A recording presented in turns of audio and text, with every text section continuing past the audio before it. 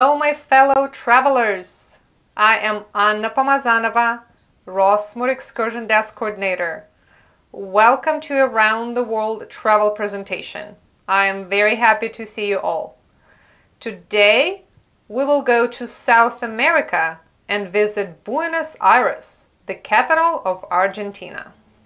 Give me just a minute. There you go. Buenos Aires is located at the northeastern edge of the flat plain known as the Pampas, at the point where the Paraná River delta widens to become the Rio de la Plata estuary. The city of Buenos Aires was founded twice. It was first founded in 1536 by an expedition led by Spanish explorer Pedro Mendoza, who named it Nuestra Señora Santa María del Buen Aire, Our Lady Saint Mary of the Good Air. A monument in honor of Pedro de Mendoza was erected in 1937 in Lezama Park, where supposedly Pedro de Mendoza first founded Buenos Aires. The settlement soon fell victim to local Indians, and the survivors had to retreat up the river to the fortified settlement of Asunción. Nearly 50 years later, Juan de Garay, Spanish conquistador, led a more substantial expedition back to the site, and there, at the mouth of the Rio de la Plata, he established the city in 1580. Bronze statue of Juan de Garay decorates a small square in Montserrat district of Buenos Aires. Soon, Buenos Aires became the main city in the Paraná basin and its most important port. Buenos Aires locals are referred to as porteños, people of the port, because so many of them historically arrived by boat from Europe. During the first half of the 17th century, Buenos Aires grew at a modest pace, with its port conducting an increasing amount of trade. But soon, the newly born Spanish Empire granted trade rights to few selected ports in South America, and unfortunately Buenos Aires was not one of them. As a result, trade suffered. For that reason, smuggling became a part of living. In the last quarter of the 17th century, the Porteños spread to the northwest bank of the Rio Paraná to a fertile area well irrigated by many streams and small rivers. These were excellent conditions for cattle ranching. By the beginning of the 18th century, Argentina was exporting thousands of tons of dried beef, tens of thousands of cattle hides, destined for the plantations of northern Brazil and the Caribbean islands. By the mid of the 18th century, Buenos Aires was thriving, and in 1776, Buenos Aires was named the capital of the new viceroyalty at the Rio de la Plata that included parts of present-day Bolivia, Paraguay, Uruguay, and Chile. Trade out of Buenos Aires became legal, although the Spanish crown still attempted to control it. Silver discovered in Upper Peru, today's Bolivia, became the most valuable export. The city flourished over the last quarter of the 18th century and in the early 19th century. The independent spirit of the city was given a tremendous boost in 1806 and 1807, when local forces defeated British invasion. In 1808, when Napoleon invaded Spain and placed his brother Joseph Bonaparte on the throne in Madrid, many Porteños reconsidered their ties with the crown. In May 1810, the town council pronounced independence from Spain. Few other provinces followed the lead of Buenos Aires, and in 1816, at the Congress at Tucumán, they declared their independence. A provisional government was created, and Buenos Aires was named capital of the United Provinces of Rio de la Plata.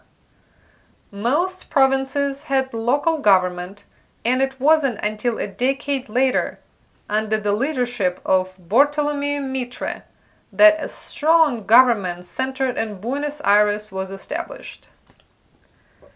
Dramatic changes in the European market as a result of industrialization, together with significant advances in technology, made exploitation of the fertile plains of Argentina economically viable.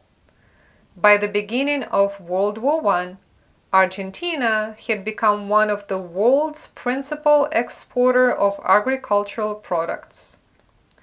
Massive amounts of wealth came into the hands of individuals who built great mansions around Plaza San Martin or close to Avenida Santa Fe. These mansions today house government ministries or foreign embassies. The owners of the mansions, members of the ruling elite, decided that they would transform Buenos Aires into the Paris of South America. As part of the preparation for the May 1910 celebration of the Declaration of Independence, the city council decided to build a subway system and a network of broad avenues radiating out from the city center.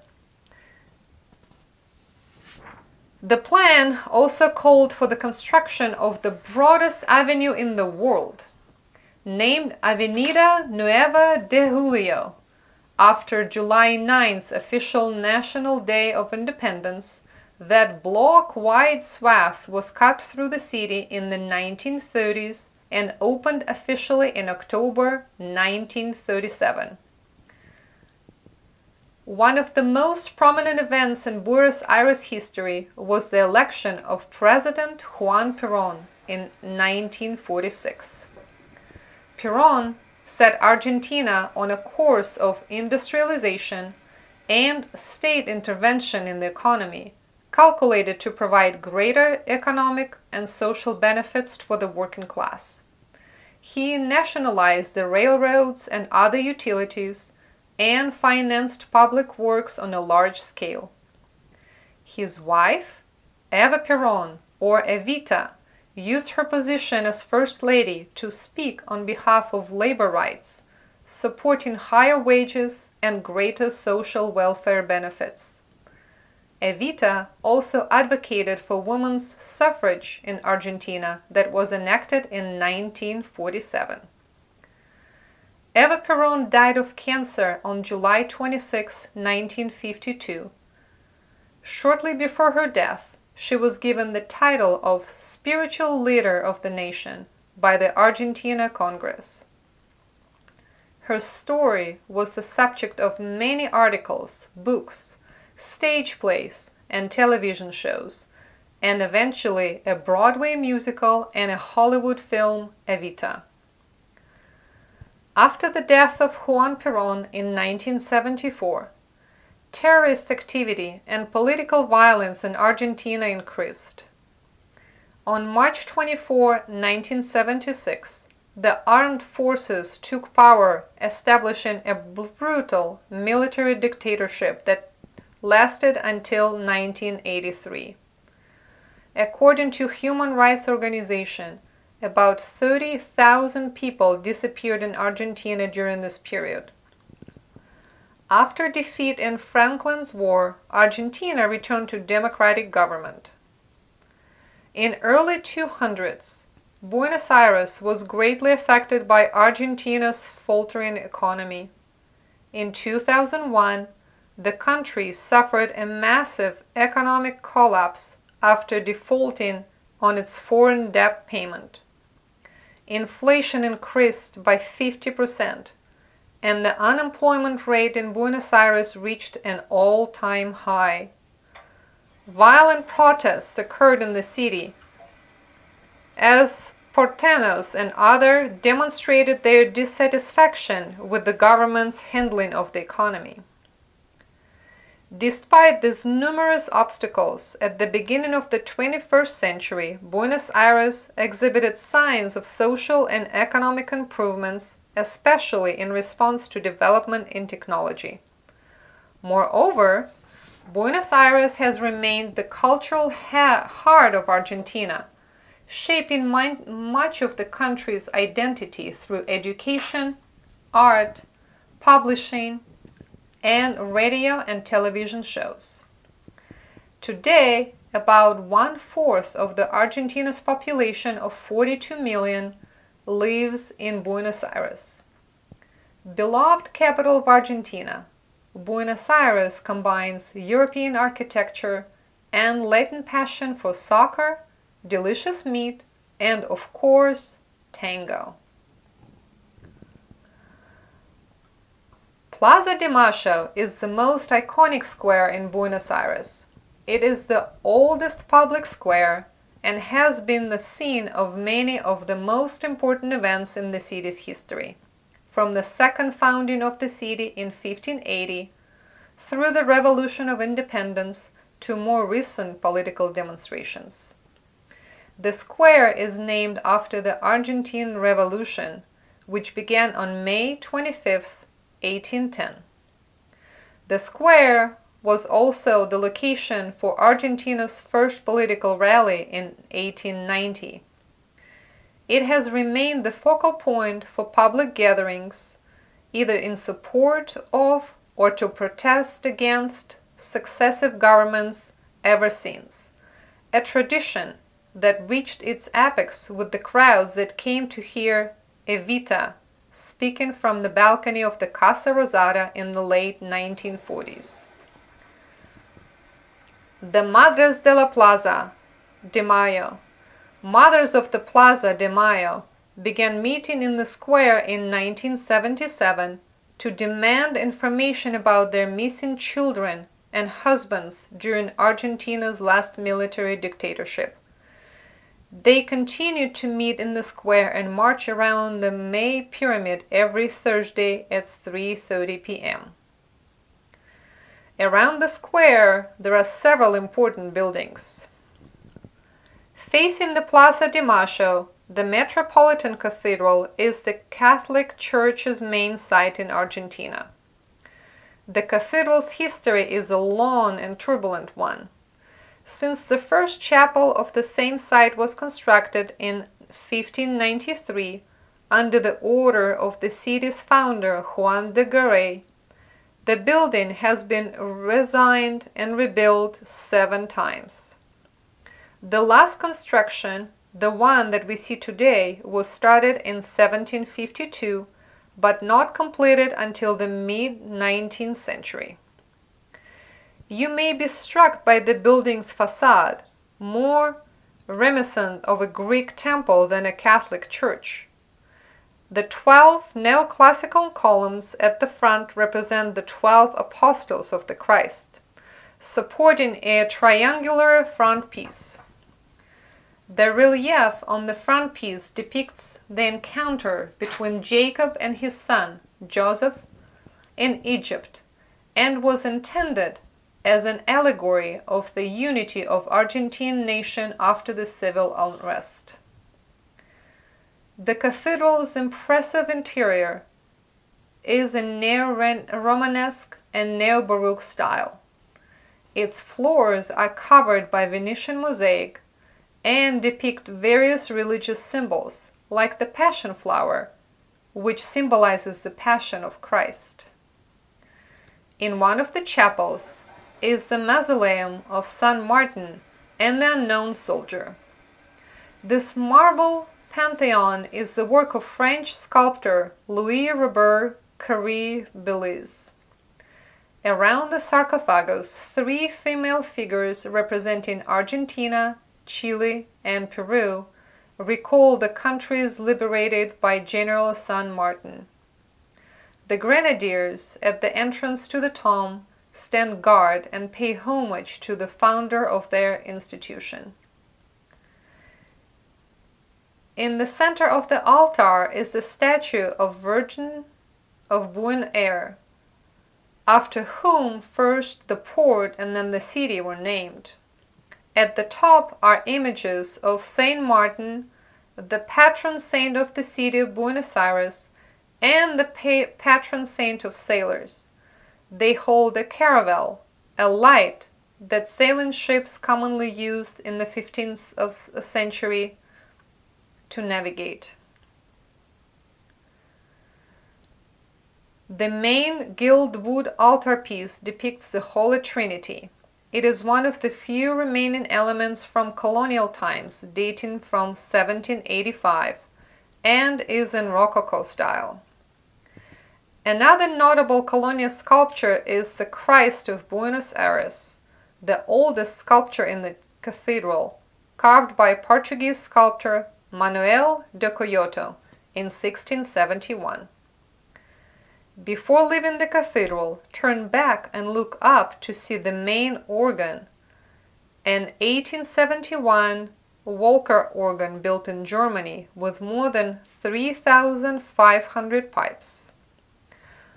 Pope Francis conducted Mass at the Metropolitan Cathedral for 20 years before assuming office in Vatican in 2013. The cathedral now houses the Pope Francis Museum, which exhibits some of his personal and liturgical objects. Another historic building on the Plaza de Mayo, El Cabildo de Buenos Aires, was the site of Spain's colonial administration in the city. Originally constructed in 1580, the current building was constructed over the second half of the 18th century. It witnessed the Revolution of 1810 and served at the City Hall after Argentina proclaimed its independence from Spain. The building now houses the National Museum of the Cabildo and the May Revolution, and displays original artifacts and documents as well as interactive exhibits on the Spanish colonial era and British invasion of 1806 and 1807 and the early days of independence. The museum was renovated in 2016 and now includes access to the former jail and more historic documents. Close to El Cabildo, Café Tortoni has been a local icon for more than 150 years. Lined with fancy art and chic decor, Café Tortoni has been the intellectual hub for Argentina's elite since 1850. Today, it is the ultimate point of pilgrimage for a caffeine fix in Buenos Aires. Dominating the Plaza de Mayo, the Casa Rosada, or Pink House, is the seat of the Argentine national government and houses the president's office. Witness to much of the city's history, it was from the balconies of the Casa Rosada that Juan and Evita Perón addressed the masses during the late 1840s and early 1950s. The Casa Rosada was constructed on the site of the fort established by the Spanish in 1580. After independence, the fort was developed into a custom house by British architect Edward Taylor, and later, in 1862, the building was chosen by President Bartolomé Mitre to be the seat of his government.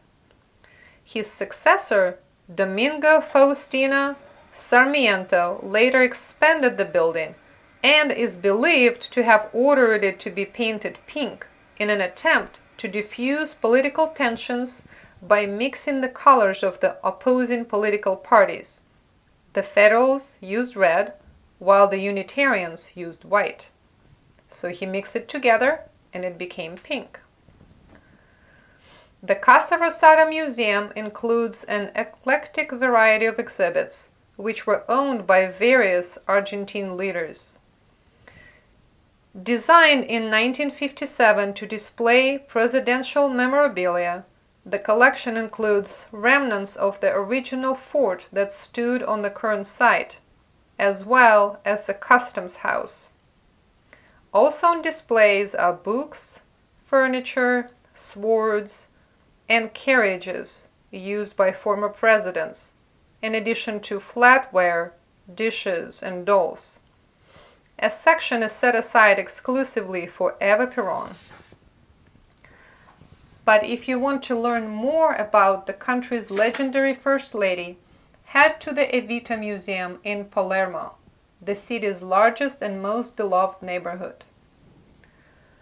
Across the 13 permanent exhibition rooms and one temporary display room, the museum reviews the history of Eva Duarte from her childhood, going through youth as an actress, and then her life as First Lady next to Juan Perón.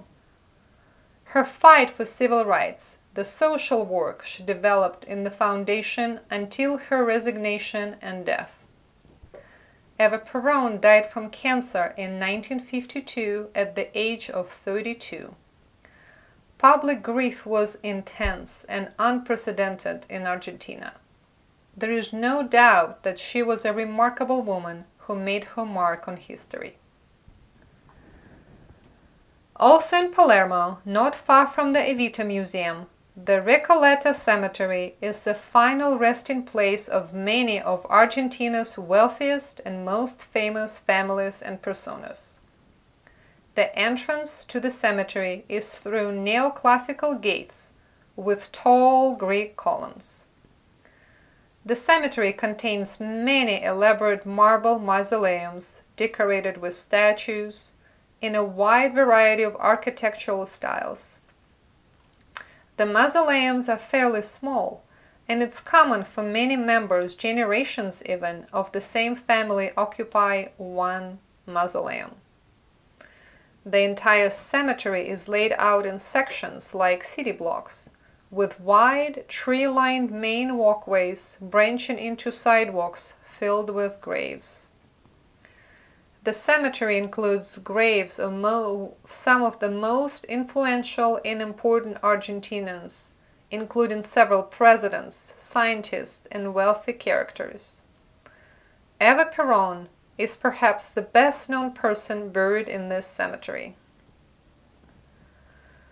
Buenos Aires is no stranger to the arts. Located next to the Recoleta Cemetery, the Museo Nacional de Bellas Artes, or National Museum of Fine Arts, has an impressive 100-year history and contains a stunning mix of European and Argentine art. Famous names like Picasso and Van Gogh are displayed permanently, as well as Argentinian greats like Benito Quinquela Martin. This fine art museum is free to visit. The enormous meadow flower blooms anew each day in a pool of water next to the National Museum of Fine Arts, revealing 4 long stamens inside. Designed and paid by the Argentine architect Eduardo Catalano, the Florilegium Generica has been a striking city landmark since it opened in 2002. Its 6 13-meter-long petals open, which takes about 20 minutes at 8 in the morning, and slowly close again at sunset, mimicking the action of the real flower. When open, this amazing man-made flower is an incredible 105 feet wide. The other city neighborhoods are very diverse. San Telmo is the best place to find souvenirs in the patio shops of rustic colonial buildings. Tucked away from the usual tourist tracks, Barracas is one of the oldest neighborhoods in Buenos Aires. In the 19th century, Barracas was the center of activity and contained many of the city's most famous stores at the time.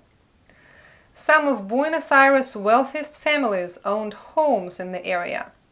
However, in 1871, an epidemic of yellow fever forced most of them to move north, away from the river. mansions were transformed into apartment buildings, modest cafes were opened, attracting people with lower financial status. In the 20th century, Italians and other immigrants populated Baracas.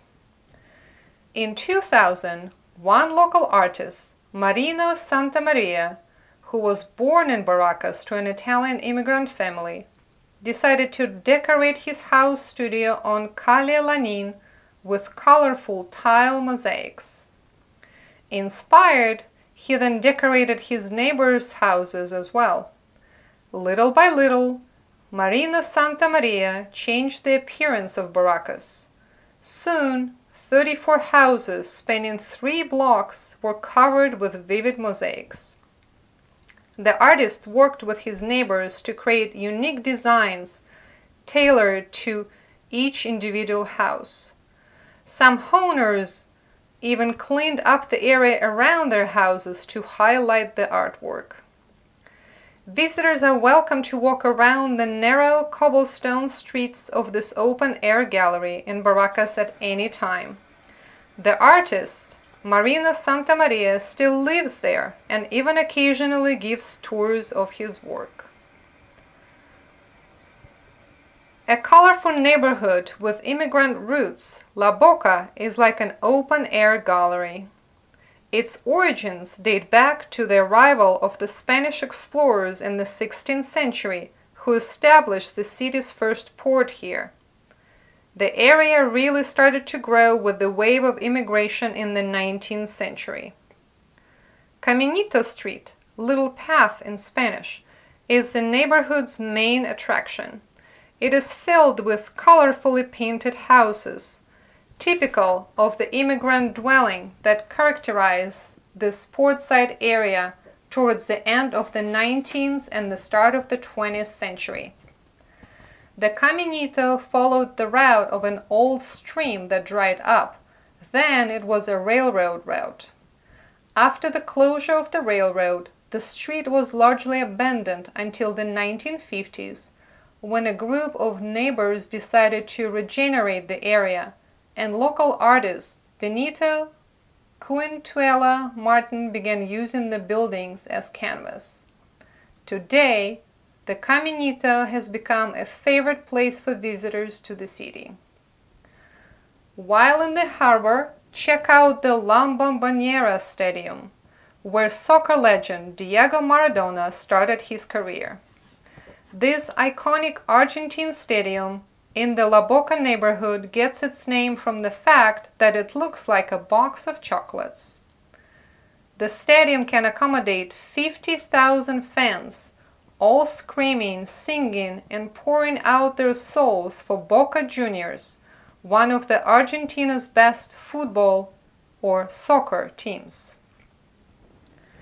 In La Boca, you'll find numerous street vendors, restaurants, and street tango dancers willing to give you a spin. La Boca Harbor is where this famous dance originates. The National Congress Building, home to Argentina's parliament, is situated at the end of Avenida de Mayo. Construction started in 1898 and was still only partially finished in 1906 when President José Figueroa Alcorta inaugurated it. The dome of the palace, 80 meters high, can be seen from far away. It is covered in copper, which in contact with the air turns beautiful green color. Tourists, as well as the general public, can get a guided tour around the National Congress Building every week except Thursdays. The tour shows visitors the Chamber of Deputies and the library, noted for its walnut wood hand-carved panels. While a bit more off the beaten path, Palacio Barolo, conceived by cotton magnate Luis Barolo, is among the top architectural masterpieces in Buenos Aires. Work began on the building in 1919 and was completed in 1923. The architect, Maria Palanti pulled inspiration from Dante's Divine Comedy to construct a 22-story building with floors representing heaven, hell, and everything in between. Walking through Palacio Barolo is a mind-blowing experience. The lobby, a central hall, radiates out from a central dome into 9 vaulted archways, which represent the 9 circles of hell as described by Dante in the Inferno. The walls are adorned with monster statues, and there are inscriptions of Latin verses on the ceiling. You can find Masonic symbols on the walls, floors, and still operating elevators. The highest levels representing heaven begin at the observation deck with the sprawling view of Buenos Aires. At the building's highest point, 100 meters up, representing 100 cantons of the Divine Comedy, is a still working lighthouse. To tour this building, you have to book a tour, but it's definitely worth it. End your day with a stroll in Puerto Madero, where modern parks and contemporary architecture complement the preserved remnants of the port's glory days. A high-end refurbished port district, Puerto Madero is your go-to for treating yourself to upscale restaurants and taking in some stunning architecture. Enjoy a fine dinner served late at night and stay out until the sun comes up. Well, it is hard not to fall in love with Buenos Aires, this rhythmic capital city of Argentina, and it is definitely on my bucket list.